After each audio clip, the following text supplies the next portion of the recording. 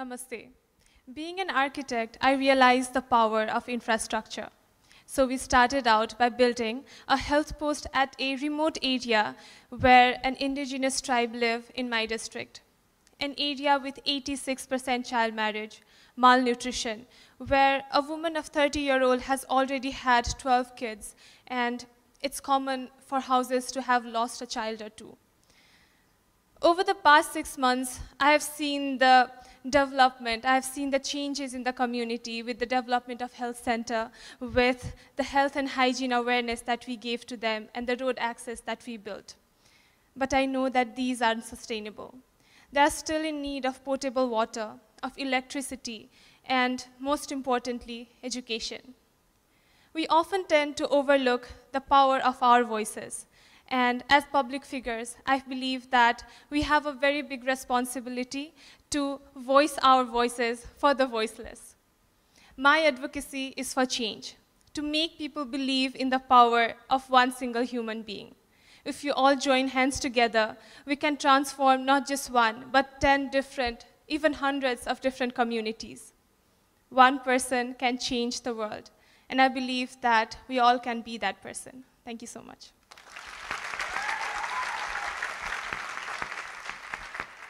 Hi everyone. So in Singapore, we have a problem because there is an aging population, and as time passes, many elderly people are neglected, and a lot of them do not get the subsidies they need because they don't fit the criteria, because they do not have a house, they don't have children.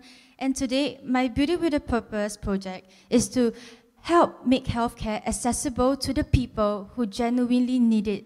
You know, I work with SHRINKHALA, which is a non-profit organization that has a history of 117 years. And we have 15 branches in Singapore to cater to everyone's convenience. And in Singapore, my Beauty with a Purpose journey is I try to raise awareness by participating in art exhibitions, charity galas, such as our recent charity gala, which Miss Molly graced. We managed to raise a grand total of 4 million Singapore dollars to help 400,000 residents in our country. And if we help 1 out of the 400,000 people and they have a household of 3, we would be able to help 1.2 million people in my country, and I feel very, very grateful to be a part of this cause.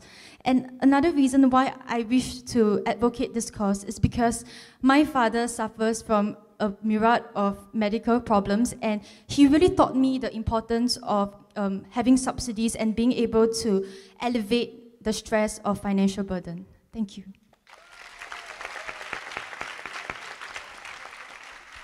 Thank you, Nepal. Thank you, Singapore. Over to you, Frankie, with those all-important results. Another very difficult decision for our judges. Great work, ladies. And we're going to start with Megan Young. It's very difficult for me to choose right now. Obviously, I want the both of you and all of you to win this, but I think by a slight point, maybe, it will be Singapore.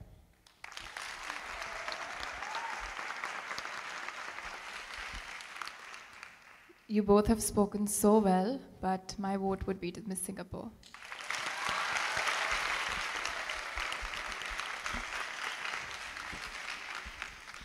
You both really did fantastic, and I think everyone can say that we did get to know so much about your projects, and of course, hopefully get to hear more in the future.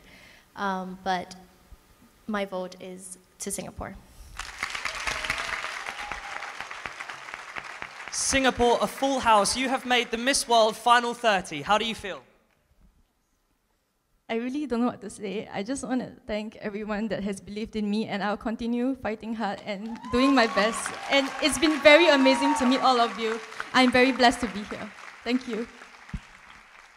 Nepal, you are also very well spoken, and commiserations to you. Thank you so much. I'm really happy for Singapore, and I'm happy to have been able to share my project with all of you. Thank you, ladies.